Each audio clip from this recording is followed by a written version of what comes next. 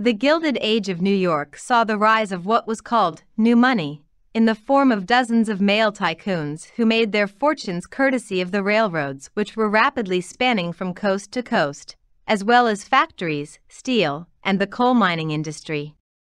These new money tycoons and their families thrust themselves upon the scene by building massive glittering mansions along New York's Fifth Avenue and throwing elaborate balls to announce their entrance into the elite society of the Gilded Age. All the while, one woman was amassing her own fortune, quietly yet, some said, just as ruthlessly as the men. Her name was Hetty Green, and she was once declared the richest woman in America. She was a formidable woman who was given the nickname, the Witch of Wall Street, supposedly because of a surly disposition along with the fact that she wore black widow's clothing every day after her husband's death. To be fair, papers also called her the Queen of Wall Street as she came to rule the male-dominated world of American finance. It was said that the Queen of Finance would often hold court as lesser men sought her guidance on a daily basis. Over time, many sensational stories were circulated about Hetty, but regardless of their veracity, her wealth and interests eventually led her name to be linked with the likes of Russell Sage, J.P. Morgan, John D. Rockefeller, and other financiers and tycoons of the Gilded Age's new money boom.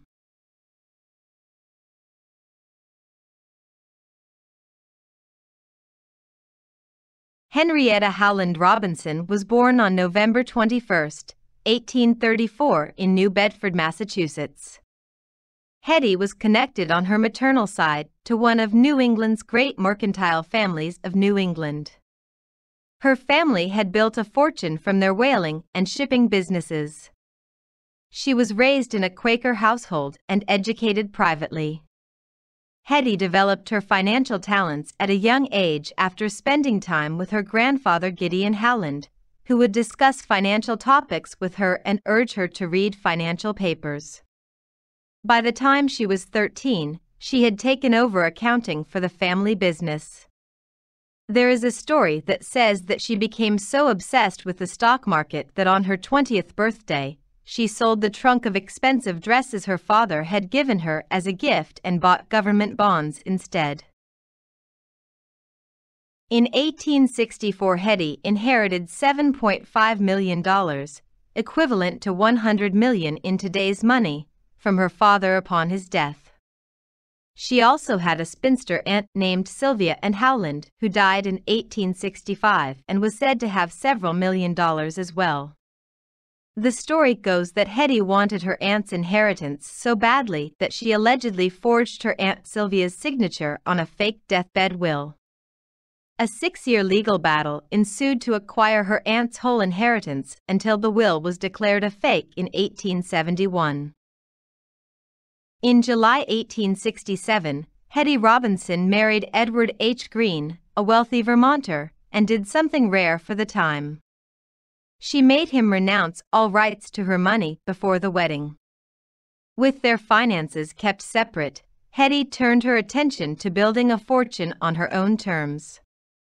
She heavily invested all the money that she had inherited in mortgages and real estate, particularly in Chicago, even though she lived in Brooklyn, New York. She also became a major operator on Wall Street, where she invested extensive holdings in railroad and other stocks as well as more of her favored government bonds. She kept a large amount of her money as cash in order to provide loans to banks and even the city of New York during the stock market panic of 1907.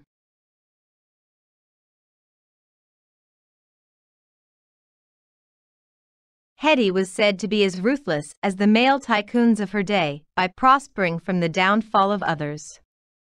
She would buy falling stocks, foreclose on properties, and even hold entire banks and entire cities at her mercy through enormous loans and numerous mortgages. Depending who you asked, she was either a brilliant strategist or a ruthless loan shark. Central Pacific Railroad tycoon Collis P. Huntington was a personal enemy of Hetty and was quoted as saying that she was nothing more than a glorified pawnbroker. Today, Hetty is credited for inventing a form of investing called value investing, which has made billionaires out of people such as Warren Buffett. In her own words, Hetty said, "I buy when things are low and nobody wants them. I keep them until they go up and people are crazy to get them. That is, I believe, the secret of all successful business." That is, I believe, the secret of all successful business. Hetty and her husband separated in 1885. The older Hetty got, the more she fixated on making money and making sure that she kept hold of it, as well. The story goes that she was so obsessed with money that she wouldn't seek medical attention for herself or her children because of the cost, and they all lived in cheap housing and moved frequently. It was said that Hetty lodged with friends in New York City to avoid having any actual residence there, which would have required her to pay taxes. She was said never to turn on the heat or use hot water. She wore one old black dress and undergarments that she changed only after they had been worn out. She did not wash her hands and she rode in an old carriage. She ate mostly pies that cost 15 cents. One story claims that Hetty once spent half a night searching her carriage for a lost stamp worth 2 cents. Another says that she instructed her laundress to wash only the dirtiest parts of her dresses, the hems, to save money on soap. It was said that she conducted much of her business at the offices of the Seaboard National Bank in New York, surrounded by trunks and suitcases full of her papers because she did not want to pay rent for her own office. Hetty lived for much of her later life in a small apartment in Hoboken, New Jersey.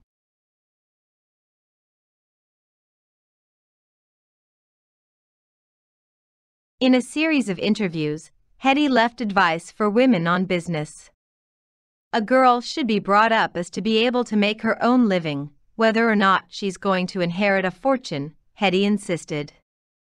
She believed that women should learn about bank accounts, mortgages, bonds, and how interest works. She maintained that married women could also be businesswomen and not just count on their husbands for their wealth. She may have been frugal, but she was also charitable.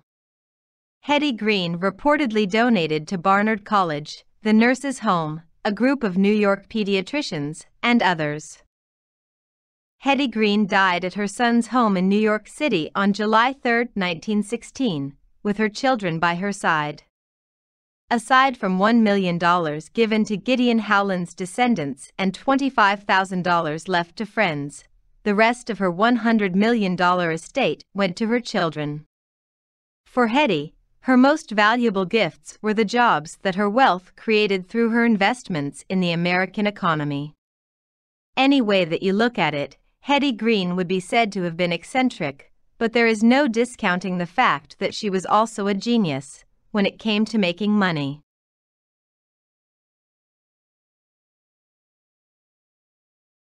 Thanks for watching, and don't forget to subscribe for more videos on the many fabulous, fierce, and feisty women in history.